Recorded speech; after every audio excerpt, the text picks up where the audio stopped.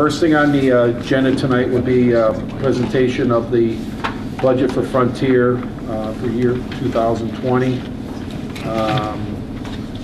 We invited all the select board and finance committee people to our meeting, and we have one. Thank you, Scott. So far.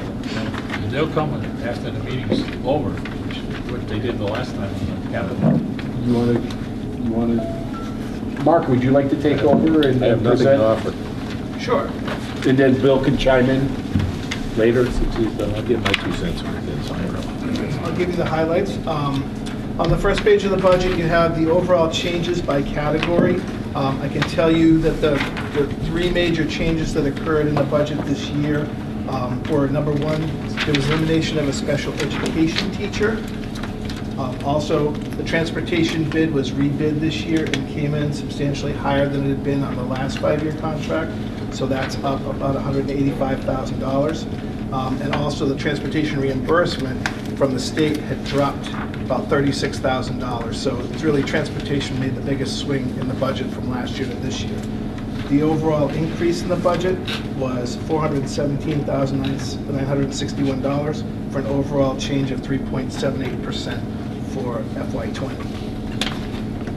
The second page is basically the cherry sheet from the state, the Chapter 70 reimbursement, charter school tuition reimbursement. As you can see, the transportation dropped from 179 to 99. And then you have the offsetting receipts, school choice receiving tuition, which is down.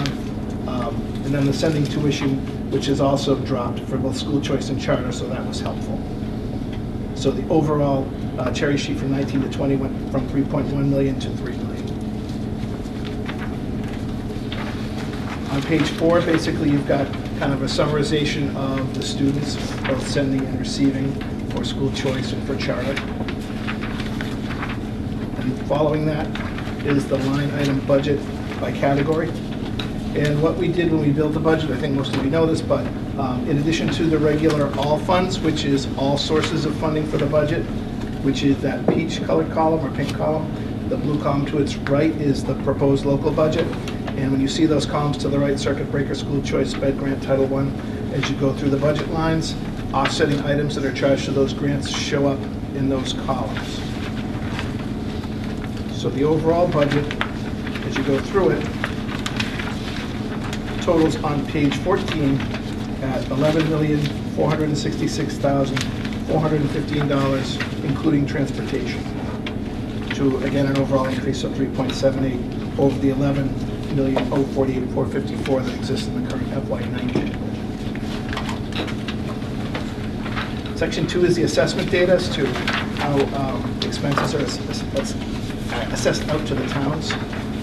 First is the calculation for enrollment that gives you the assessment percentages. 2014 was dropped, 2019 was added because it's a rolling 5-year average. So it didn't really change the percentages except for 1/10 of 1 point for Conway. Everything else remained the same compared to last year. The page after that, page 17, is an assumption of the revenues. So it's the assessments to the town, plus the Chapter 70 that DESE has allotted to Frontier. Application of $200,000 for E&D. And I just want to, on a side note, just let you know that E&D has been certified. Regional transportation, as you saw on the reimbursement on the cherry sheet, is $99,343. Bring you to that total. On the following page is the required minimum contributions as determined by DESE. So it shows you the changes, first of all, the student changes for foundation enrollment, and then the required minimum contribution as it changed from 18 to 19 to 20.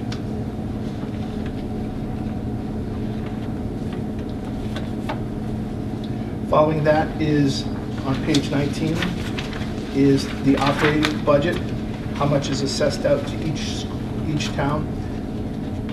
As you can see, for the operational budget, for Conway, it's a large increase this year, 9.95. That's because they had a wealth factor increase due to some things that came into the town, so that are going to run in and out of the town's books, but for now, it had an impact on their overall assessment. And then, as you can see, Deerfield was a 1.8% increase in operational assessment. Sunderland was 0.28, Whately was 2.03, for the overall assessment of 2.54. And below you can see the breakout between operating from 19 to 20, transportation from 19 to 20 combined.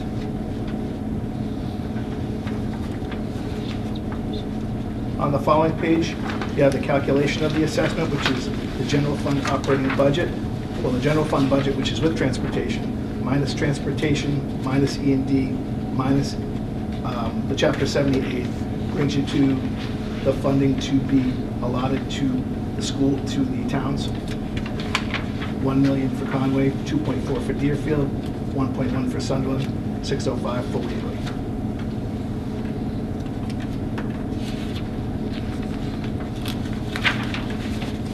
The final page is the assessment for transportation. The overall transportation budget is $432,000 for regular transportation. Once again, the reimbursement was $99,000. So the amount to be assessed to the towns based on the percentages for enrollment is $332,657, appropriated based on the percentages. So that's kind of like just a quick synopsis of the budget. I don't know if anybody has any questions. I know this has been a couple cuts at it, but.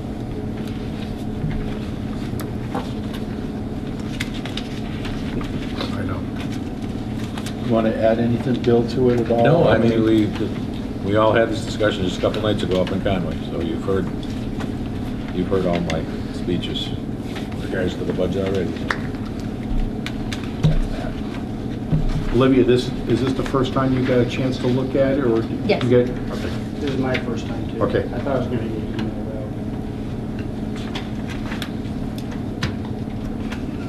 out. Me too. Point taken. I could just add a little something about the transportation. The transportation, like I said, it has gone up a lot. Don't forget the new contract coming up that we'll be voting on. We'll be seeing it tonight for the first time, and we'll be voting on it at the joint meeting next month. It is a new contract, so you know, if you look at the last contract with the adjustments versus the new one, it's for Frontier, it went up a lot. For elementary, it went up like $2 a bus. At Frontier, it went up a lot. So, but Gripco, I could say Gripco was the lowest bid, only bid. Right. Well, I was going to ask, Yeah. I mean, in these small regional towns, I mean, I don't know of any other bus company. So does he have a monopoly on it that is a disadvantage to having a bid put out? Well, I mean, the only thing I can tell you, somebody correct me if I'm wrong, I think there was, whoever does Franklin Tech also did an overall view of what they would bid on it. And I think ours was, I think Lenny was 327 or 329 a day, and the other one was 394. So even though somebody else didn't put a bid in, but there was No, that's not a reflection of our contract. Right. That's the per daily bus rate of the towns north of us. So they did a cooperative bid. So they all decided to get together to, we decided to opt out of that, knowing that this year they did a no opt-out clause, so if we got in, we had to accept whatever that bid was. And so we opted out, knowing that rates by Gripco transportation was lower in the past, and that we didn't believe that we were going to get a better deal, and we were correct. And so, if you look at the market that's in the area, he's been competitively and fair. What he's hit within his contract for us, and this is full, you know, we're still talking about it and such, but because we're not voting on it tonight, it's for you to review. We have one at your place. We'll vote it together at the joint meeting. But his positioning within this contract is that he's hitting Frontier, because Frontier gets transportation reimbursement, and putting less on the towns. You know, I believe you mentioned to somebody that you could adjust the numbers around to spread it out, but that's the way it kind of kind of went out. And if Frontier got 100% transportation reimbursement, which they originally said, that would have been well within, we would have been more than fair. But right now, that transportation number is low. I think that transportation number will go up from the governor's budget. So I think that it will not be as heavy as that we're seeing right now. But that's the case. So everybody that's new that's coming in, we did start the public meeting at 6:02. There's copies of the budget. We have extras budget and the assessments. They're stapled together. We have more copies that we can hand out.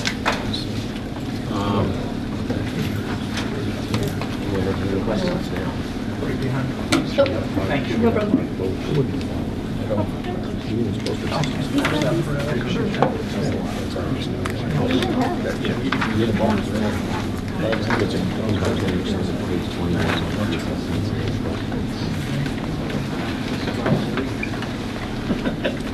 On page 21 of, is it 19?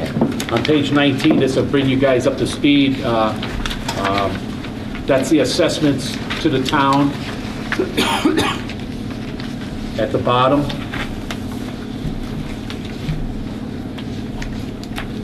Like I said, Mark went through the operating budget. Those are the assessments. So where it says FY 2020 combined assessments, that's the figure for each of the towns? Yes. Yes. Combining the operating budget and transportation. Okay.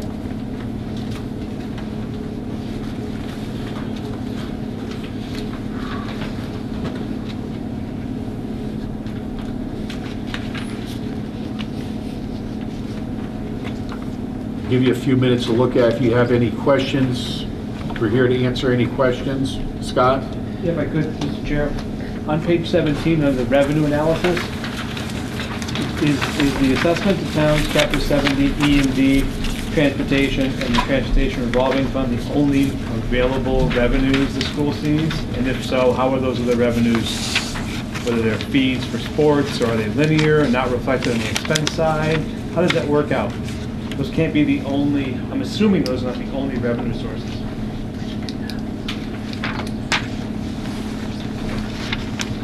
Mark? You want to say something? In terms of the application to the budget, yes, these are the revenue sources. The only other potential one would be Medicaid reimbursement, which it looks like historically has not been applied as a revenue. The assessment, the chapter 70, and the regional transportation, those are all numbers that come from DESI.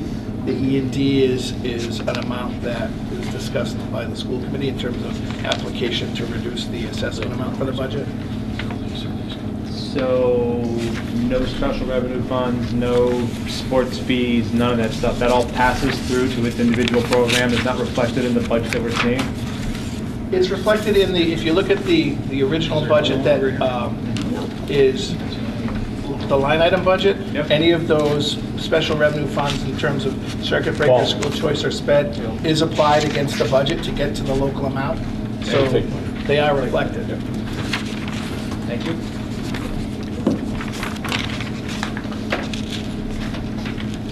Did you have any questions, Bob? I just want to make it clear that this budget here is the transportation and the general operating. It doesn't include any capital plan, capital. That'll be shown separately. Right.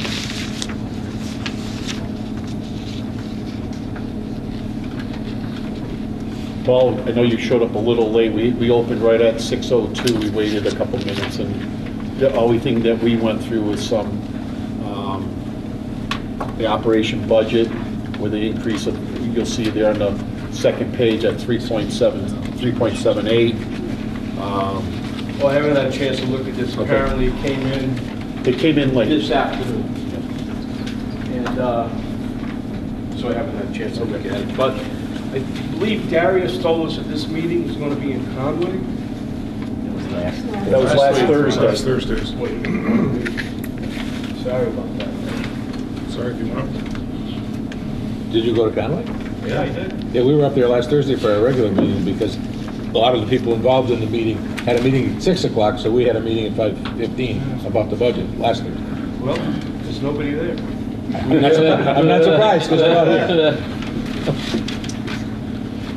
Hey, Mark, for the new people, why don't you start off on page 2 again, and just run through it, please? Okay. That's only fair way. So basically, page 2 is a summary of the changes to the budget by category. The top part being salary, the bottom part being non-salary items.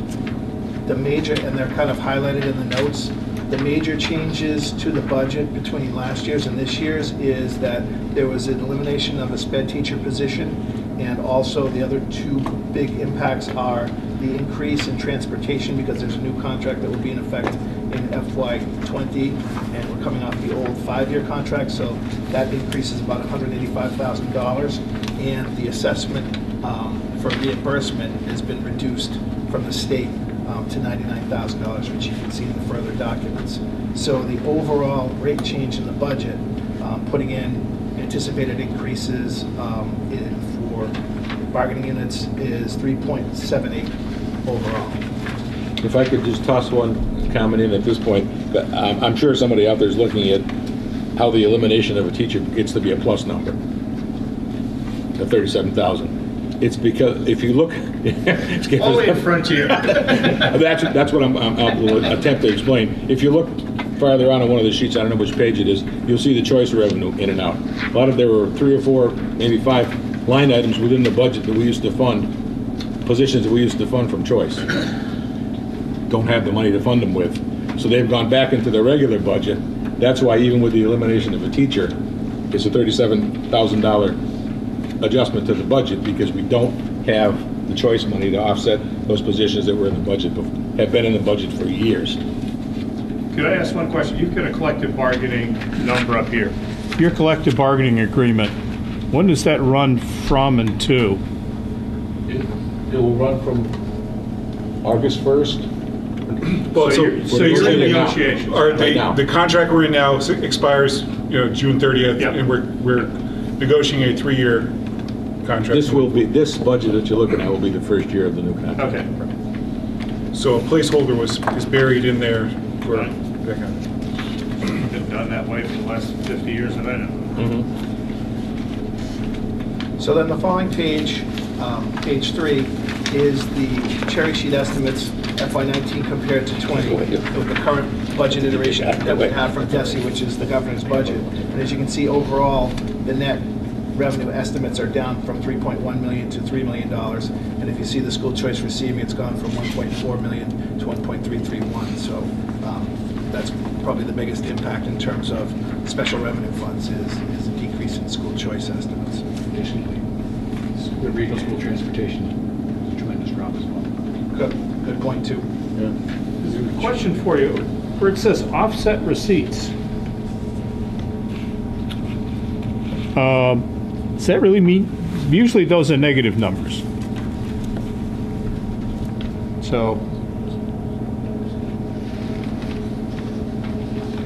I mean, it's a revenue along with Chapter 70. That's DESI or the state's. okay, so that definitely is an income.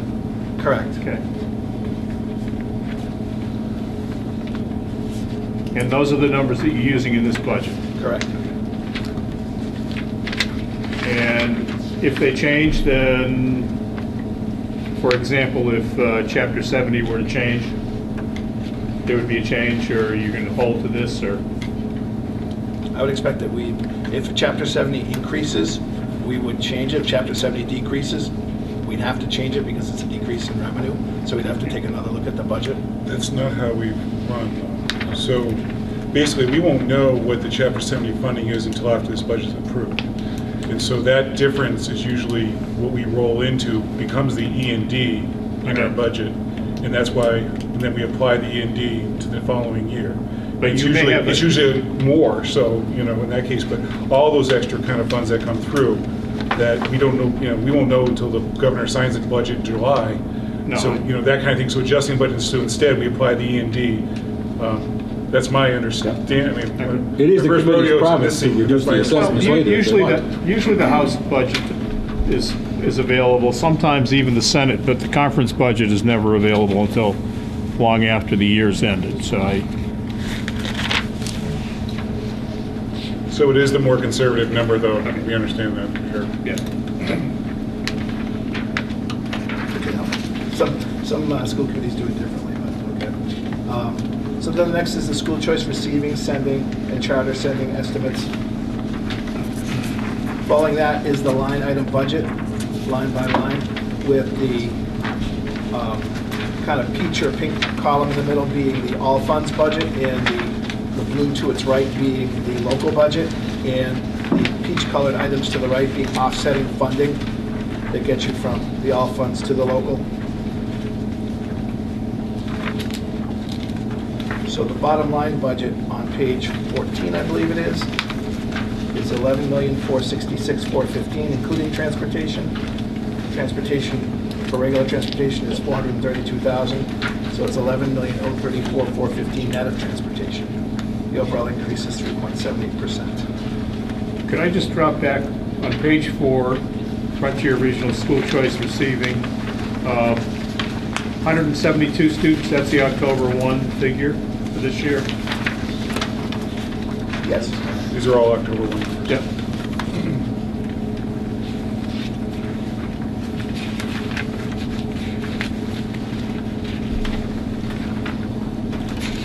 And that's that ongoing battle with school choice, charter, and the fact that we could have, just for the camera, we have 172 school choice students at Frontier, 92 going out, and almost be upside down in the numbers from the state because charter is 4 to 1 in cost with following that student. So we pay $20,000 for each student that goes out. We got to get 4 students to make up for each student that goes to choose a charter school. So it's not the, it's the game we're in, but it's not the way the rules should be set up. That's what we'd love to see. So is Smith Bulk a charter school, or is that a school choice? No, it's separate and separate. So in the end, you could go into, the tech schools are set up completely different and, a whole other thing. So. I'm being facetious. Yeah, but well, Actually, Smith School is the act of the legislature, specific, combined within the state. They don't have a school committee, they have trustees. The mayor and 3 trustees, I believe, and the superintendent's a trustee. Northampton superintendent's a trustee. At least that's what Mr. Cobb. keep this guy around. I learned something every night. Forgot it already. Yeah. Boys lost. You want me to tell you What's who that? they are? Boys lost. Boys Did lost. they really? So following the budget is the assessment data.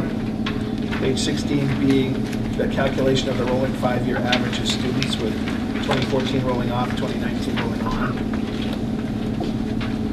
That gives you the percentages to assign the assessment. The following page, page 17, is the application of revenues to create the budget, the assessment to towns. Chapter 70 applied for Frontier is assigned by DESI. E&D, which is a voted number to be applied based on school committee's discretion. And then the regional transportation number, which is another DESI figure. The page following that is required minimum contribution by town. That's calculated by DESI based on the foundation enrollment.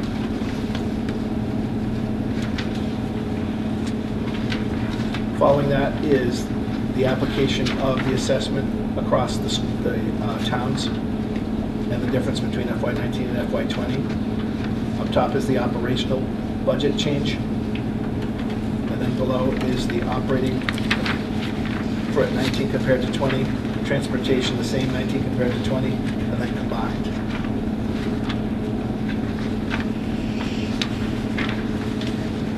The following page is the assessment calculation. You have the general fund budget, which includes transportation, the operating budget, which is net of it.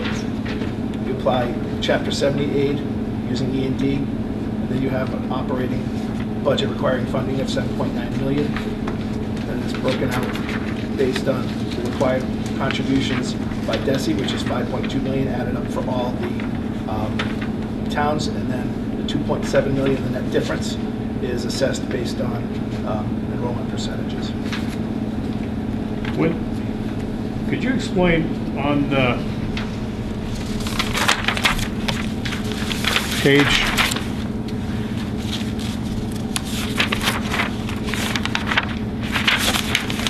on page 16, I think it's 16, what's the total enrollment at Frontier?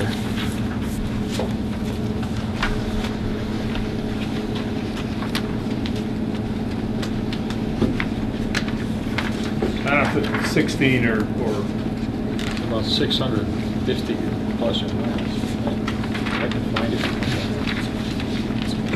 46 plus for school choice. Talking about FY20? yeah, I'd like the FY19 number, the real numbers as of October 1, since that's what everybody's using. Is it 555? Is that the right number?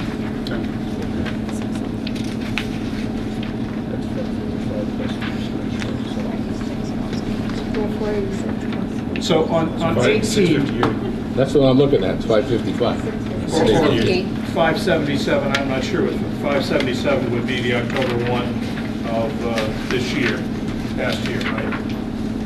Which number are you pulling? So our current enrollment is 658 at Friends. Right. 658. Yep. So what is the foundation enrollment? Where do those numbers come from? That's a number, we've been kicking that around because one of the big issues with the assessment was that, as you can see, Conway had a big increase from FY19 to FY20. So those are numbers assigned by DESI, and honestly, we'd have to do a little dig into that. It's their calculation to come up with the required minimum contribution. It's not necessarily the enrollment used for the assessment of the operating budget. And if you said the total enrollment was 658, and we had 172 school choice, That is included. That is included.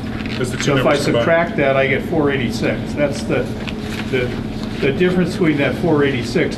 That's the actual enrollment of the 4 towns.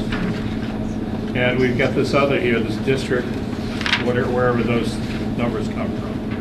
We don't know where those numbers come from. So this is, I'm the Conway guy, so I Yeah. really dug into this because the foundation enrollment and Yeah. the foundation minimum contribution is killing my town this year. Yes. The foundation enrollment refers to the number of school-age kids that are credited to your town, not just the ones here. That includes your charter kids and your homeschoolers and everything else. But within the foundation and the minimum contribution, there's a lot of hidden factors that go into this that aren't represented here. The respective values of the towns. And so in this case, Conway the cherry sheet says Conway's net value increased 4.86%. So, and combined with 13 extra kids, Conway's paying almost half of the increase in the assessment this year. And you all have 2%, 3%, and 4% budgets, and I have a 12% budget. So, you know, and there's nothing we can do about it. I call up, it's cherry sheet, it's digital, it's computer, there's nobody to talk to, there's no human being that creates these numbers, there's no appeal, and yeah. But do you understand it? So if I, rather than take up time here, give you a call or something, maybe you can... I understand more of it. I got people that working at DESI that attempted to explain this to me, and even they refer to the vagaries of algorithms and whatnot. And but basically, the net worth of your town and the increase in value of your town has a lot to do with this equation, and especially as compared to the relative increases in the other towns. And so, you know, so Comcast comes into town, that increases your Medicare payment. That the TransCanada starts generating power again from the dam in your town. That increase, and you do a reassessment in your town, and so altogether that adds up to 4.86%. And before we even get to the budget, Conway's paying, owes the other towns in the district 100 grand. Thank you. Scott? You're welcome. We've been in that position, so we know. Yeah. I would echo John's point and give empathy to my esteemed colleague, but Sunderland's taken it twice in the last 4 years with the term "the ability to pay." Like, well, what does that actually mean, and how does it play out with? So I appreciate the digging in. I really, really do. Be rest assured, all member communities, your turn is next. It's just the way it We've already is. had it. I know you had it, and we had it before you, and we had it one time after you, and now it's Conway's turn. Yeah. Meanwhile, enrollment's kind of flat or declining organically. Anybody else have any questions? And when we went to Boston for the MMA, they said there were only 2 people that understood this formula. One died, the other guy went crazy. I would ask about health insurance if I could, Mr. Chair. Is the 5% the actual, or is that a budgeted value? It's a budgeted value based on, there's no actual rate increase for health insurance for this year, but what we do have is 5 employees retiring, and we have the assumption that they are going to be probably employees hired who are younger, who might be taking family plans. So we're budgeting with the anticipation that healthcare costs could go up based on the plans that are taken. Enrollment anticipation. Great, thank you. Paul, you're awful quiet over there. Yes, I am, Robert. Okay. We're in full support. He's absorbing the shot. Maybe a dumb question.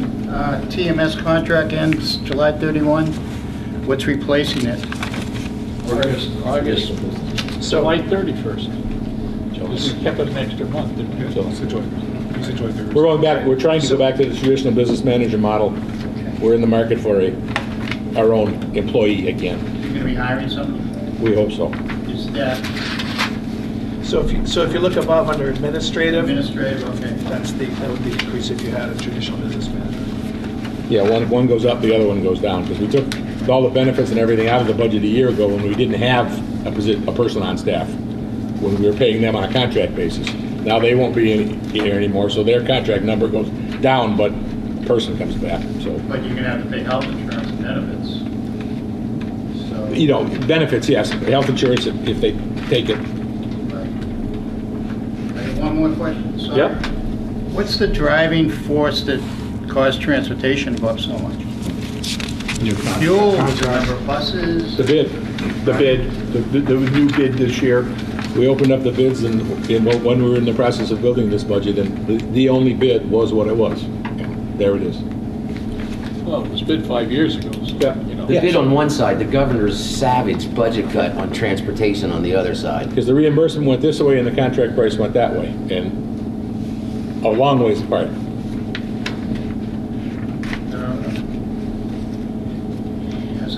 I often wondered, as a taxpayer, do you ask for a number of buses, or do you ask for so many students need to be bused, or what? How do you get the volume? I think, if I'm not mistaken, I believe you base what you're asking for in buses in terms of the number of kids that are on the bus route. How many of them are going to ride? You look at those buses, you see them too. There's nobody in there. Right, that's kind of where. But they need so many buses, you're not gonna send one bus to do the whole town of Whately. The poor kid that got on first. Right, it's done by route. graduated. It's done by route, so within the bid is the routes. You have to assume that every kid that lives on that street is going to be waiting for the bus. And we know that's not true. Never going to be true, but what are you going to do? So you may have missed, because the groups, some folks came in afterwards, we were talking about that in the middle of people coming in, was that the bid that did go out is substantially lower than what our neighbors in the north are paying in a joint bid. They got together to reduce costs, and this bid is close to $60,000 cheaper per day than the bus per day up north is. So the question of whether there is a monopoly, I think that Gripco Transportation put more of the burden on the regional district because of the reimbursement and less on the towns. The town's school buses only went up $2. per route. So he shifted where the weight was going to fall due to the reimbursement to the town. So that was, I believe, I'm speaking for him, which is not probably fair, but I believe that was the logic behind of how he packaged it, his bid, because many of you will be having coffee in his garage tomorrow, so I want to make sure it was clear on that. We didn't participate in the bid that went out for the county because they didn't give you an opt-out clause this time around. They did the last time. They didn't give us an opt-out clause, and we've been traditionally very pleased with what we've gotten from Grip Pro Transportation. Their number has always been lower, and fortunately, we didn't get in on the bid, so we weren't stuck with what they have because we didn't need an opt-out clause because we never opted in. So it worked for them.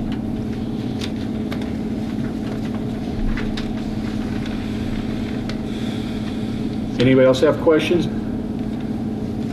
John, you're awful quiet. Very much you can do about it. After you sit in here for 25 years, you can pat your guns, but they don't do any good. I mean, we wish transportation was down, but unfortunately it's up. We're getting less from the state. It's, when the state, says that we're gonna get 100% reimbursement, never gonna happen on any of these programs. That's the reason why, oh yeah, they want you to go to, K through 6 regionalization. Just, it's a thought. I think the thought was brought out there a lot to try to save, but unless you're getting 100% reimbursement, it's gonna hurt. Did you use any of your E&D to reduce the budget? 200,000. Okay. Assessments. Assessments. 200,000. Along those lines, if I could, knowing that it's been certified at 372, is 200,000 historically historic number that you guys have used? I mean, by percentage, or is it more? Last year was like 146. Yeah, if you look at page 17, last year was 146, 284, and the year before was 157, 050, so it's actually about 50,000 higher than the last 2 years. Which page? Right, and 17. If you look at the E&D across FY 18, 19. But if you remember last year too, guys, both of you were here, we had an accounting problem, remember, with Blue Cross, with insurance, health insurance, and we had to fund it. In the audit, so we took 60 or 65,000 from E&D to fix the accounting problem. So that's why it may be a little more this year, but we're comfortable with that because we don't have to spend that money that we had to spend last year just to solve that particular accounting problem. You were leading me into the next question, which was, are there foreseens that E&D might be used for that wouldn't be pushed forward to leave you in a comfortable position next year, I guess is the question.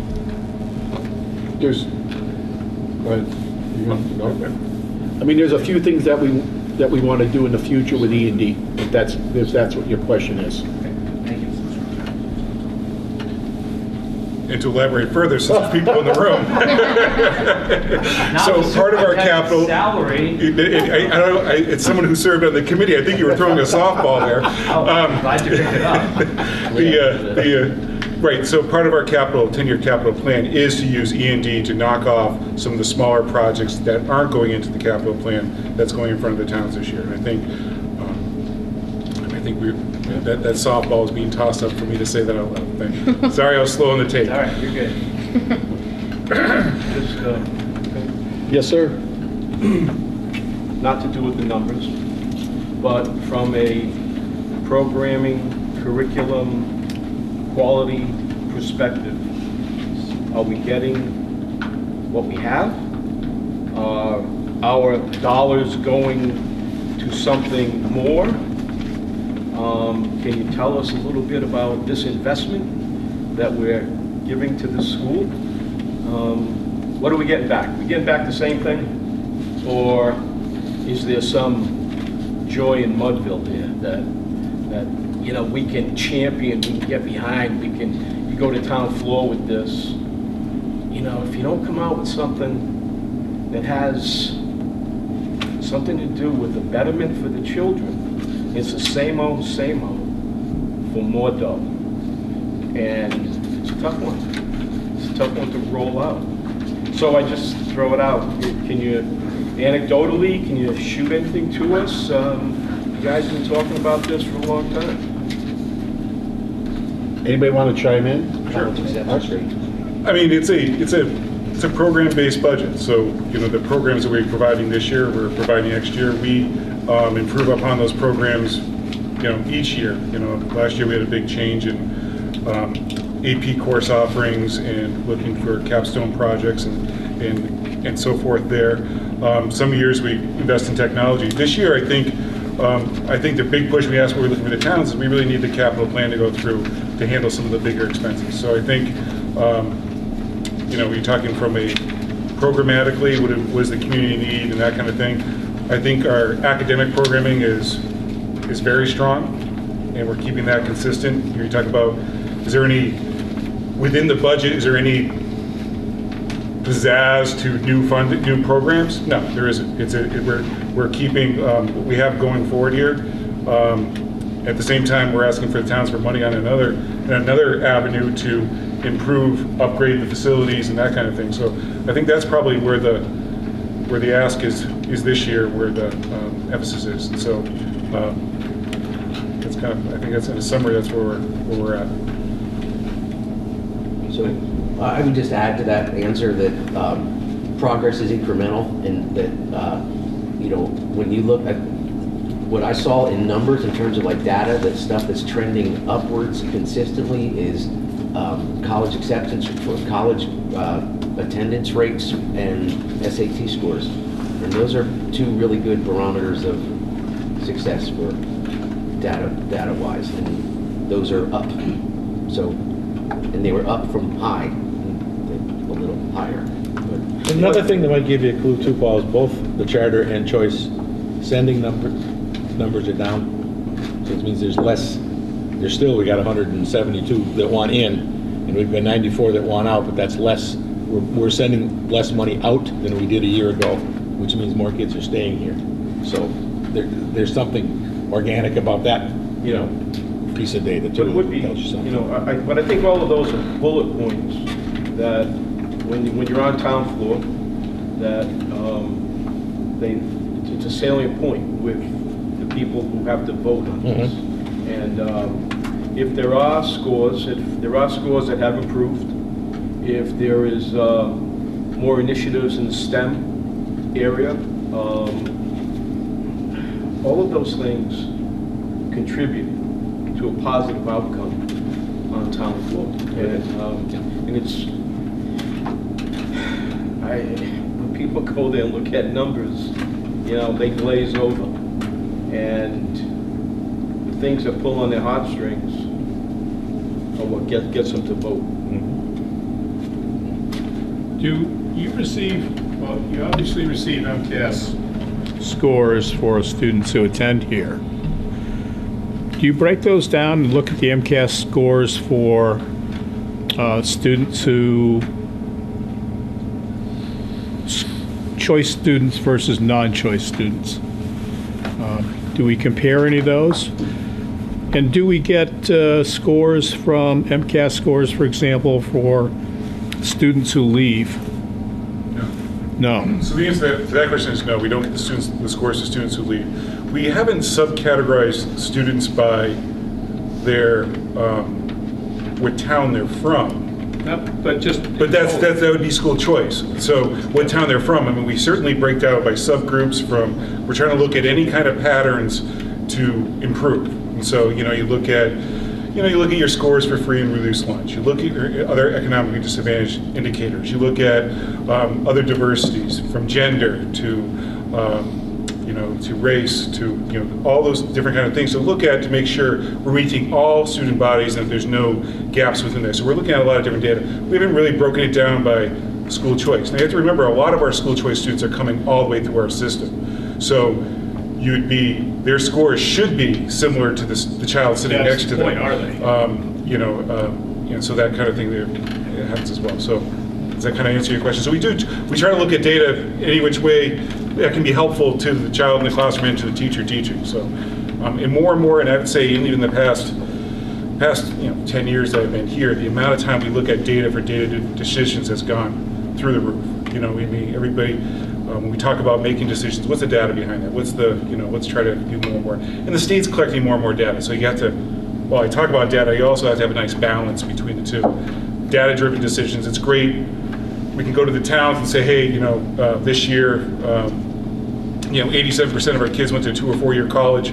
It may go down next year just because of economics in a 100-person class. And so you got to look at numbers, and so while we can tote certain ones, and then next year some of those things may fluctuate. You may have an SAT score, and we see that. We see classes go through that the class itself is full of stronger students, it's a stronger class, where you say, wow, the numbers went through the roof, and that's where some of these standardized testings gets very, it's unfair to compare class to class. We look at growth scores. Another thing MCAS does is they'll look at how you scored last year and how you scored next year, and just because you're an A+ student, you got an A+ again, did you have growth? And so we start looking at growth scores, and that's a new thing that's been within MCAS the last few years too. They're looking Now, where at would your individual growth come from? What's that?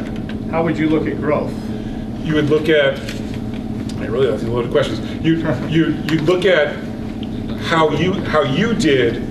So an A student, and you look at the number of questions you got wrong or correct, and able to see that growth from one year to the next, not just compared to everybody else in the class. So it gets harder and harder as you get closer to the top. So when do kids take the MCAS? What grades? They take it in 7th or? 7th, 8th, and 10th. 7, 8, and 10, and then there's a science one that falls depending on when you take the subject test in high school. And then all through elementary school, 3 on every year. And my experience with the looking at 8 and 10 was it wasn't worth looking at because the 10th grade students always did substantially better than the 8th grade students. Right. All of a sudden it meant something. There's that, and then there's the politics of the test. The 10th grade test is actually easier than the 8th grade test. Yeah. Per, not test to test, but per the scoring outcomes of that, because the state's in the job of graduating students as well. We don't have a problem with students passing the test, although the test is far more difficult now to get, to get the advanced scores than it was a few years back. But Frontier's never had a problem getting the students through, and even regardless of disability, we have a very, very good track record of getting everybody through to graduate.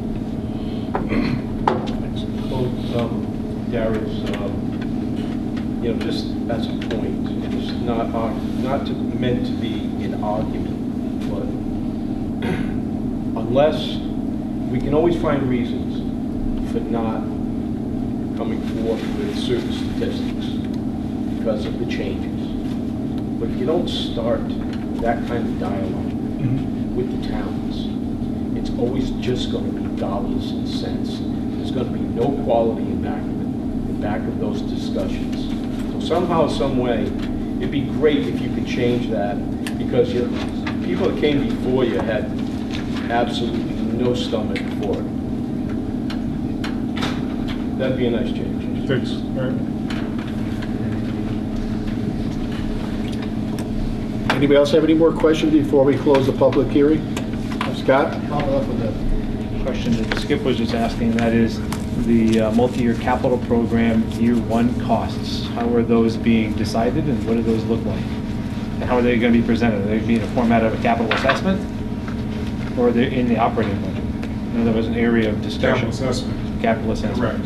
Yes. Okay. And so that will be, those numbers were passed on in preliminary to the town administrators to pass on to all the finance and select board, and that'll officially, this group will vote that on April 4th, in which then we will officially notify the towns that the regional district is planning to take on debt, or is hoping to take on debt, and then go to the towns for approval for that. So that whole process will be, you have the numbers ahead of time to look it over and do the proper planning, but the actual process of it, and the reason why we're holding off on that is you have to be within, as soon as we let you know of that we're hoping to incur debt, you have to have a town meeting within 45 days, 60 days. And the spread out between Conway, Sunderland being first and Conway being last, makes us hold off to announce that so that they can have a town meeting within that time frame. Will there be much deviation from the draft?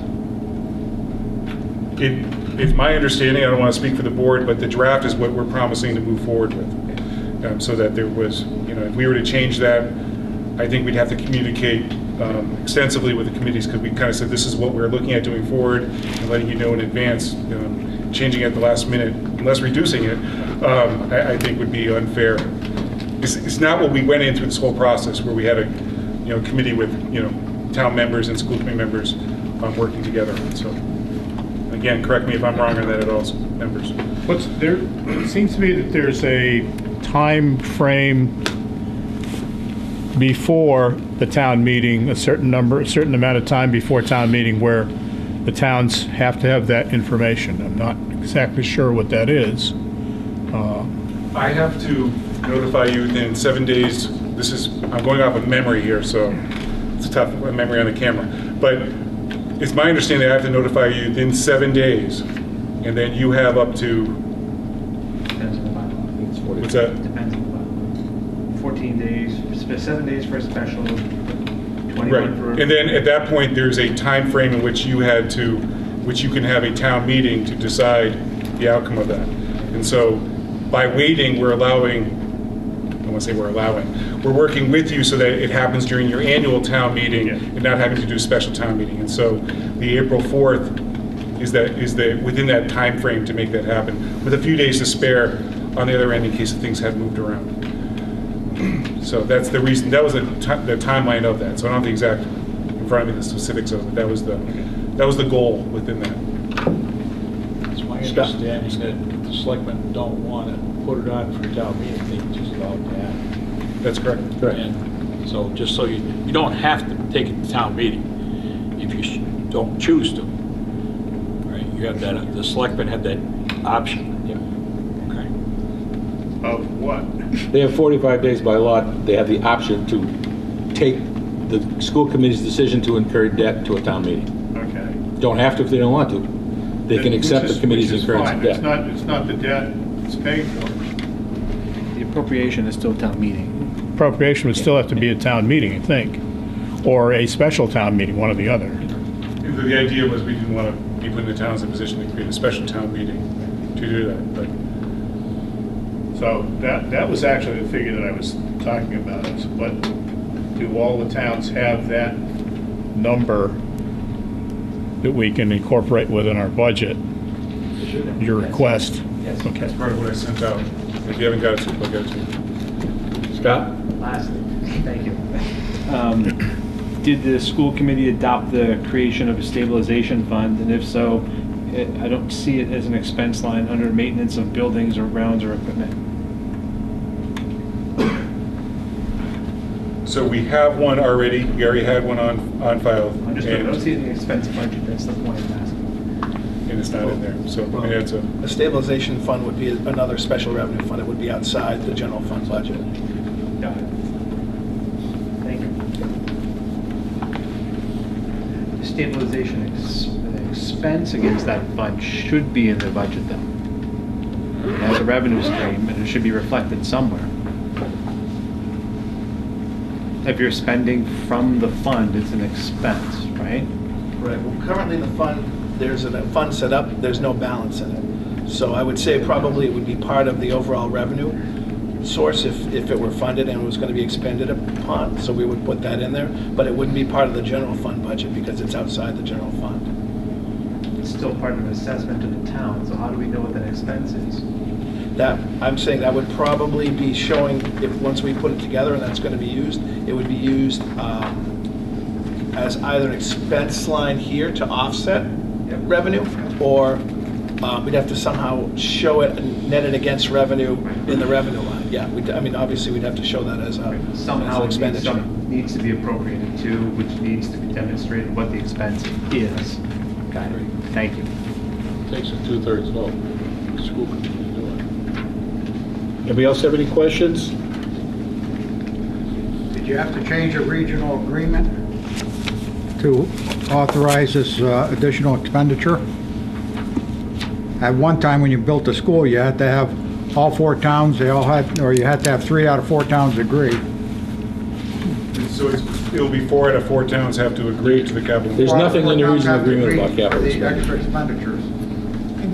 And is that set up for an override? The regional agreement is silent on capital expenditure. You won't find it in there. It was never put in there. least on It's not in it. Right, but our school council has told us that we need 4 out of 4. So, for the capital plan to move forward from all 4 towns. So the regional agreement should have language on this to help us in the future, and maybe it's something we can But you work don't have on. any now, is that correct? What's that? You don't have any, Silent. It's silent. There isn't anything in there. There's nothing written about it in there. So you're just taking the initiative and you're gonna run through with that? we're gonna do what we did with past practice on these kind of things. The council says it's 4 out of 4, so. So we're 4 out going of with 4, that's, I don't think anybody's gonna argue the fact that each town gets to weigh in on it. Unlike the operating budget, which is 3 out of 4. So if we went that, you know, if somebody had something in their bonnet about this plan, they would use that. So just assume we move 4 out of 4 and then address the regional agreement in the future. There's a lot of loose ends in that that could be tightened up one step at a time, I think. Lastly, if I could, something that I want to feed back to something that Paul had said earlier about initiatives, new initiatives, growth in academic side. As dull as the capital and the facilities is as a subject, by shedding light on that and putting a program behind it, that gives breathing room in future years for those academics that have been squeezed by either a debt schedule or a lack of revenues that have been shifted away from that. So again, it's dull, it's clunky, it's like watching a gear grind, but it's really important to strategically on the academic side to take care of these areas. And I would go so far as to say that it would be an excellent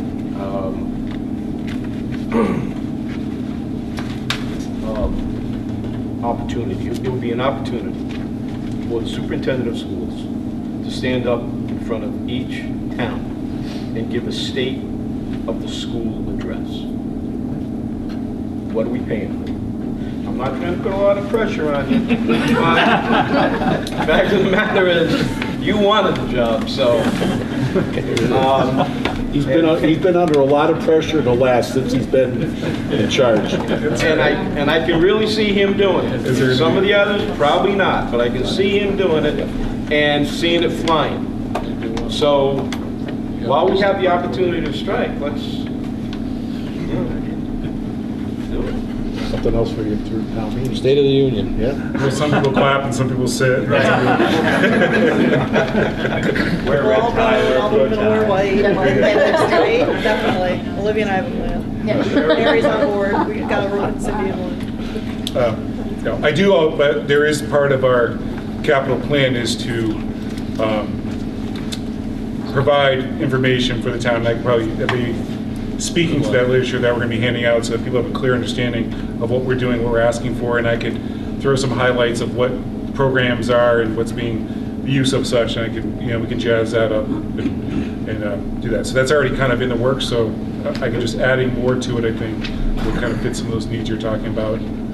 It's a lot easier to talk about if somebody has something in their hands rather than me just pontificating, which I'm not great at. We want to hear Try. it. Everybody else have anything? At this time, at 7 o'clock, we close into the public meeting. Thank you all. Public hearing, thank you.